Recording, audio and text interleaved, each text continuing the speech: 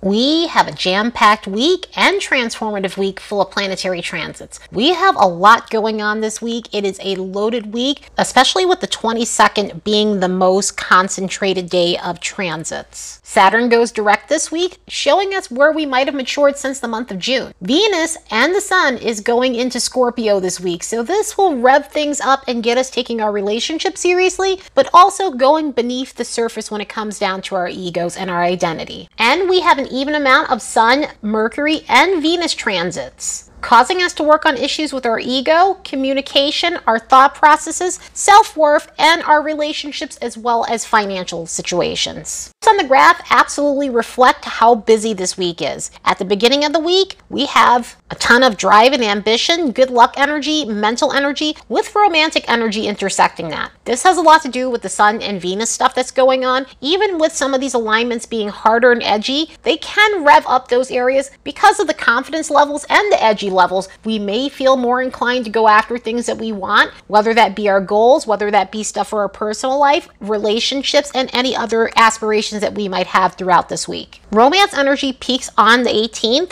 then it starts tapering off as we get to the 20th. In the meantime, it has family and friends intersecting it, it has social energy intersecting it, and a bit of edgy energy. There is some emotional sensitivity that's coming up on the 19th with some of the transits that we have going on. Again, this week is mixed baggy. There are some easy alignments, but there are definitely some harder ones. One thing with the harder alignments, as I was saying prior, and I always say in my videos, they do pump us up, they do get us motivated, they get us taking action. So this could be a day where you might feel edgy, but you're on your grind. At the same time, there may be an underlying low-key edginess about that day around the 19th or so. We will have a steady stream of the family and friends energy throughout the week, so that'll be lasting until the 23rd. And there's a high amount of mental energy as we get to the 21st, intersecting that, along with low-key solitude energy. Because of the low amounts of solitude energy, it could be an underlying feeling of just not wanting to be around people, but yet you're finding yourself around people because you'd rather be in your head, you'd rather be focusing on yourself and focusing on your goals, especially with that high amount of mental energy. But in the meantime, it's one of those unavoidable things when it comes down to socializing with family, friends, and whoever else might be around you. So yeah, it is going to be an interesting week for sure. Let's look at the next bunch of days and see what we can expect. As a reminder, don't forget to like and subscribe because it helps this channel grow. And if you'd like to support the work of this channel, you could do so by buying me a fresh cup of coffee. There's a link in the description box below. The next few days will have an interesting tone to it. Venus is going to be making a quincunx with Neptune, but this planet will also be connected to harmonious alignments to Mars and the Sun because Venus and the Sun are slowly approaching a conjunction. They will conjunct later in the week, especially as they're leaving Libra and going into Scorpio. But with this Venus-Neptune quincunx, we could experience a realization that we were overlooking red flags in a relationship or red flags within a job situation, a money opportunity, and things of that nature. So there might have been some we overlooked because either the person's words were vague if it's a relationship situation, or they buttered you up so much that it came off like they were nicer than what they seem, and now some of these red flags are coming up. This could also relate to money situations or financial opportunities. It could relate to a job, maybe a job that you've been on for a while, you're realizing some discrepancies, you're realizing maybe a bait and switch situation and things of that nature. But this is one of those alignments where we can still be somewhat hazy, but we're starting to slowly see that something isn't right, something seems a little bit fishy about the situation.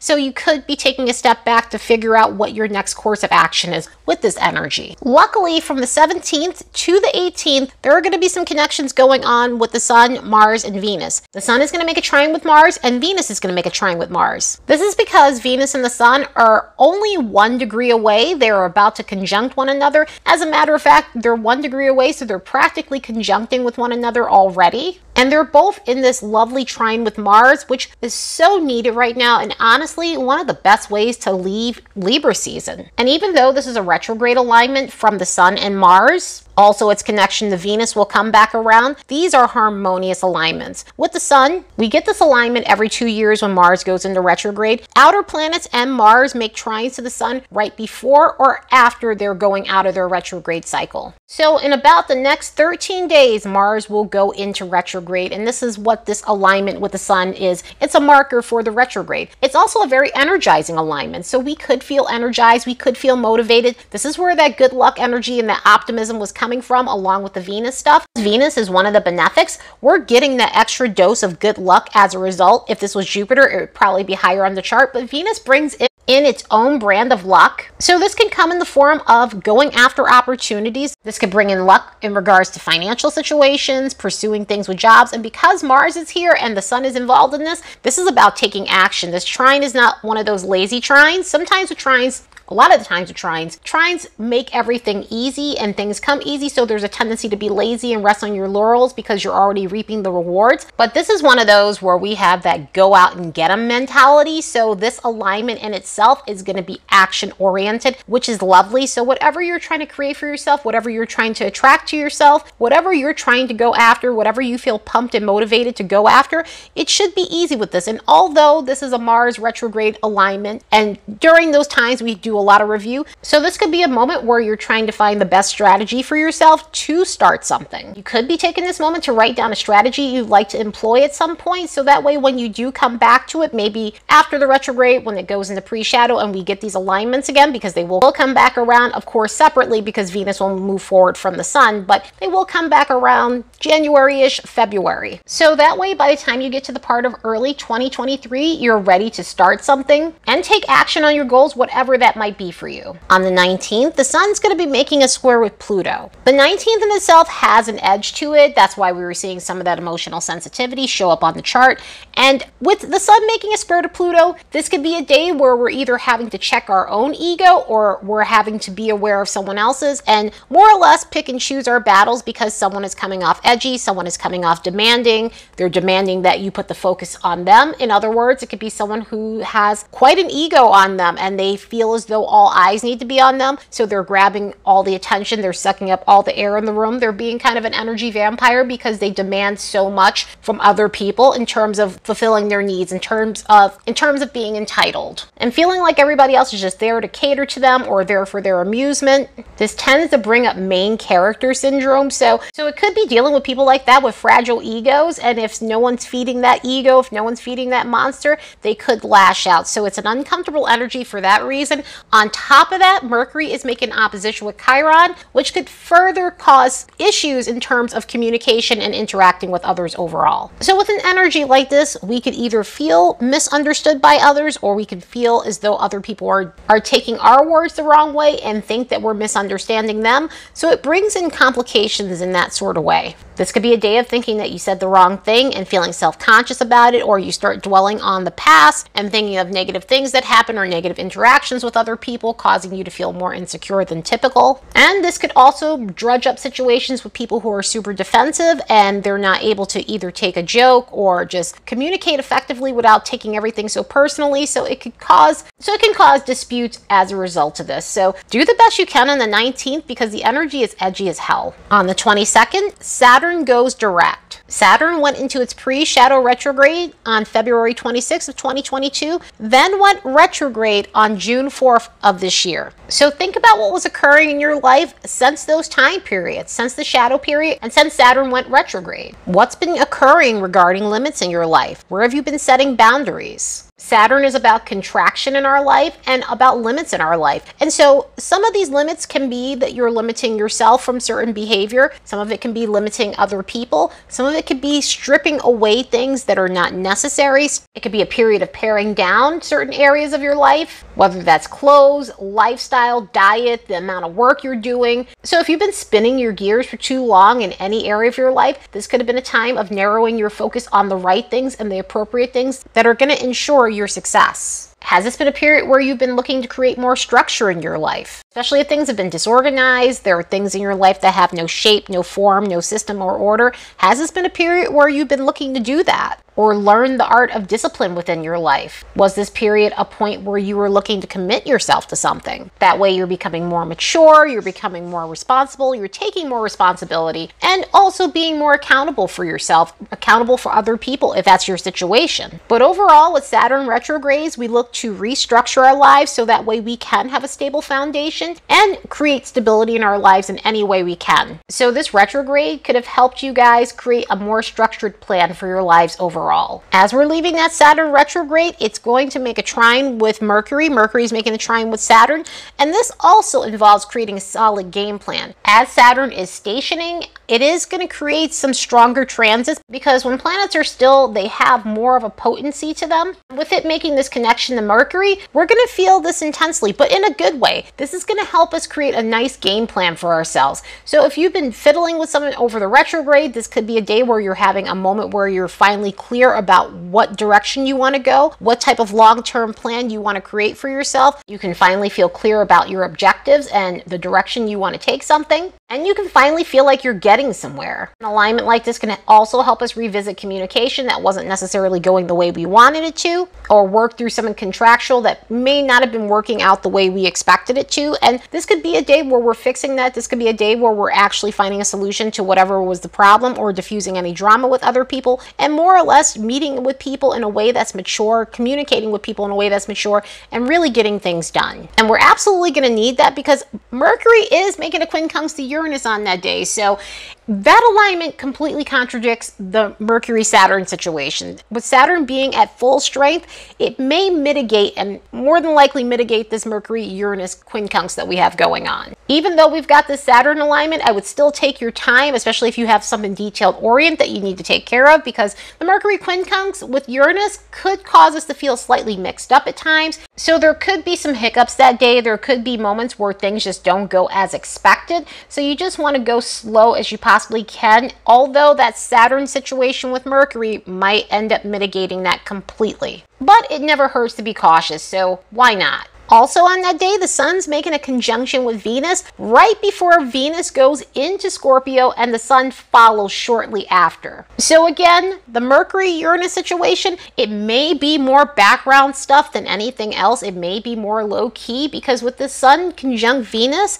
this is a lovely energy where things tend to go our way, especially when it comes down to love life, finances, career, making plans. The Sun conjunct Venus is about starting new chapters in these areas and looking at what new path we want to start when it comes down to our financial situations and relationships. This could be a day where we have a ton of romance in the air. This could be a day where it's super flirty. You're getting attention from the people that you're actually interested in. Coming at the end of Libra, this can be a finalization of a stagnant situation before you have a breakthrough when it comes to love and money. Also, with this being at the 29th degree, there could be a sense of urgency, and not in a bad way, but a sense of I need to take action right now on this situation. Again, whether it be a relationship, whether it be a financial situation, or something that brings fairness to your life, this could be a day where you're feeling more compelled to act than normal when it comes to those things. And this will carry on as we go into Scorpio, because this could bring us to a period where we're taking things more seriously when it comes down to those areas of our life. By the time we get to the 23rd at 12:52 a.m. Pacific, Venus moves into Scorpio. The Sun will end up following about 3 hours later, but for right now, we get Venus in Scorpio. As we leave the charming, beauty-loving vibes of Venus in Libra, we move into an energy that's more intense and about going deep beneath the surface when it comes down to our relationships and financial situations. Venus in Scorpio helps us take shit seriously, especially when it comes down to our love life, especially when it comes down to our finances, and any Venusian things that we apply ourselves to. And for this reason, Venus tends to have a harder time in Scorpio because Venus doesn't want to take things seriously. Venus wants to let its hair down, enjoy itself, have fun, feel good, eat chocolate, buy the best clothes, go shopping, and throw caution to the wind completely. It doesn't get to do that in specific signs. Venus is ruled by Taurus and also obviously Libra, and those signs are easy signs. They're easygoing signs. Taurus is about the soft life, and Scorpio is the opposite of Taurus, and Scorpio is not necessarily associated with the soft life at all. So in essential dignities, this puts Scorpio in a position called detriment. While it's in the sign of Venus, it's in a completely opposite energy, and it's a bit uncomfortable. This is not to say that we won't have a good time in Venus and Scorpio. It just tends to have more struggle in this energy. Venus and Scorpio, we want to go deep beneath the surface. We're not about that superficial shit in Venus and Scorpio, and we tend to look for connections with depth. We tend to look for connections that actually have layers and substance, because otherwise it's a waste of our time. Scorpio is an energy about deeply connecting with other people. It's about melding with your partner, placing focus on everything that you do, and doing things intensely. So when it comes down to love life situations, this could be a period where we're narrowing down our options and looking for connections that will actually sustain us, that will be there for the long haul, that we can deeply commit ourselves to, that we can deeply devote ourselves to, and vice versa. So romantically, those types might become more pronounced in your dating life if you're single. If you're in a relationship, this could rev up intimacy in a way that's more intense and more connective, because this does give a higher chance of connections that are more intense than usual. So this could bring to the forefront of your dating life, if you're single, connections with people who have more of a karmic tone to them. There's more of a soulmate tone. There's more of a spiritual tone. And interestingly with that, even if you are single and you're looking to date, this can also bring in more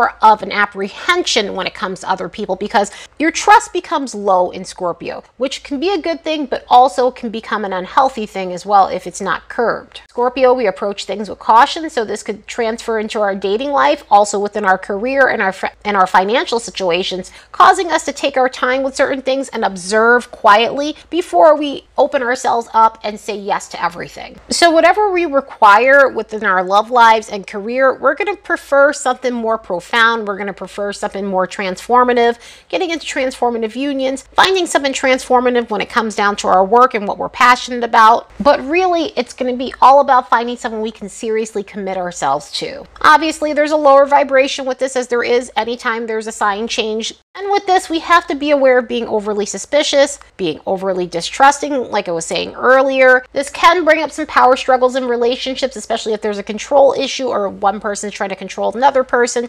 This can bring out that sort of combative energy. So it's definitely something to be watchful for. So do the best you can when this energy hits, because if you couldn't get enough Scorpio, we get more Scorpio energy on that same day, just a few hours later. At 3:34 a.m. Pacific, the sun will enter Scorpio. Happy birthday, Scorpios! It's your turn to be magnetic. And that's another thing with Scorpios. They have a magnetism about them. And that energy is magnetizing too. So that's going to apply to that Venus. And it's also going to apply to this. As we leave the peaceful vibes of Libra, we go into a more intense approach to doing things. So in terms of our ego, our persona, how we shine, it goes into this more magnetic and intense way to get our ego needs met. When we go into Scorpio, things become less superficial, and we get this need to be deep and profound about our life overall. We get this urge to have more truthfulness and to have more realness in our life. We're less impressed by people who flex and try to get attention, or a person's appearance or what they have, and we're more interested in something deeper. We're more interested in substance. We're more interested in people who have layers, or just situations that have depth to them. We become more interested in the truth and speaking the truth and not sugarcoating our words. I mean, especially once we get into Mercury and Scorpio, which we'll have a Scorpio stellium for a little bit soon.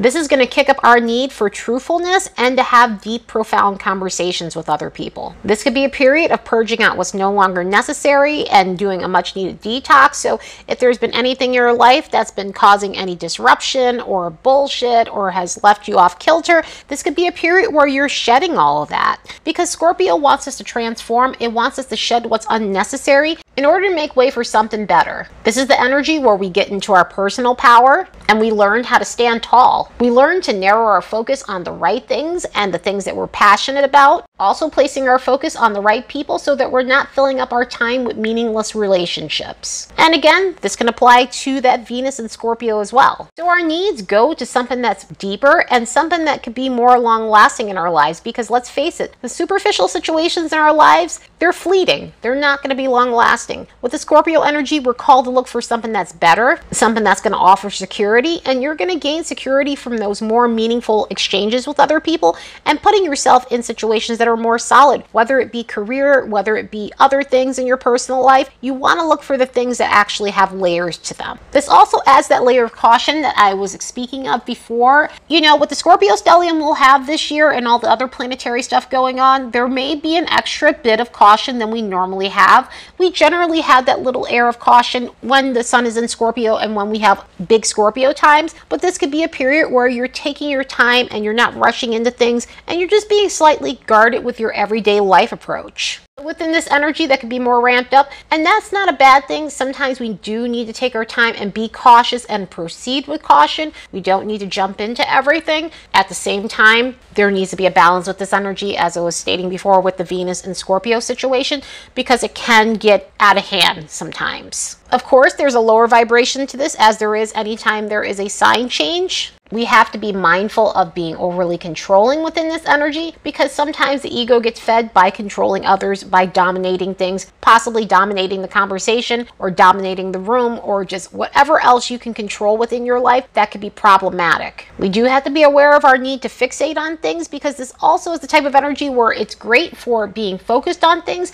At the same time, we can find ourselves in the thralls of an obsession of something, and it's just something to be aware of, because this energy can go into deep fixation mode, and all of a sudden you've got a bit of an obsession on your hands. It doesn't necessarily have to be a person. It could be a new passion that you're completely fixated on, or some deep research where you've gone down some crazy rabbit hole and you're not pulling yourself out of. Just something to be aware of when it comes down to this energy. Also, harsh words, and it's a very honest energy, so sometimes we could say some things that are very much cutting, and it's something that you want to be aware of when it comes down to this. Also, the depositor for Scorpio is going to be in retrograde. The ancient ruler Mars will be in retrograde, so we can have some issues come up during the Scorpio season. It is depositing that Venus as well. It'll deposit that Mercury. So things can be a little bit more ramped up communication-wise, especially with Mars being in Gemini. And this could create some conversations that are coming off really cold and cutting and just brutal. So this could be difficult within this energy during this Scorpio season. On top of that, we'll have an eclipse that's occurring within this Scorpio energy as well. So this Scorpio season in itself will definitely bring in that intensity that Scorpio is known for. So do the best you can when these energies hit. And on that same day, the Sun and Venus will be quincunx to Jupiter. So this could bring up some crazy behavior. Crazy in a fun way, not crazy in a bad way. The only thing is you have to be aware of what you're doing. Be aware of what you're doing in terms of being overindulgent, being egotistical, not being aware of your personality and how your ego is coming off to other people. Again, with Venus, the Sun, and Jupiter together, this could definitely bring in an overinflated sense of self. This could bring in a little bit of drama and some arrogance, but also it could bring in a sense of adventure and going out and doing some Sunday fun day stuff, and really just overdoing it when it comes to drinking and other indulgences in your life. So do the best you can when these energies hit, because we're definitely heading for some wild energy, intense energy. At least this one is fun. You just have to be aware of coming off too cocky when it comes down to things. Anyway, I hope you all have the best week ever. Later, and see you in the next episode.